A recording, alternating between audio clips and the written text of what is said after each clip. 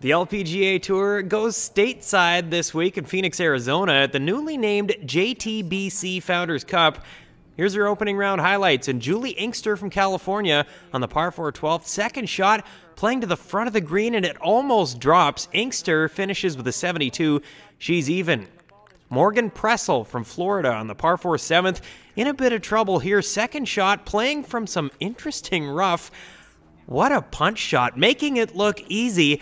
A fantastic out. Pressel saves par to stay at 7 under. Katrina Matthew from Scotland on the 13th green. She's at 3 under. Make it 4 under. She fired 8 birdies on the day for a 6 under 66. Not a bad opening round. Stacey Lewis, no opening day jitters for her either.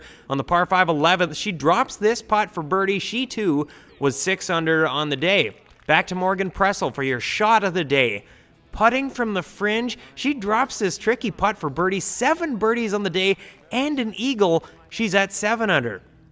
The rookie, Miriam Lee from South Korea on the par 4 7th, has this for birdie in the outright lead. No doubter, Lee with a 64 would take a 1-stroke lead into Friday's second round. 1 stroke back is Morgan Pressel at 7 under. 8 players sit tied for third at 6 under after the opening round at the JTBC Founders Cup.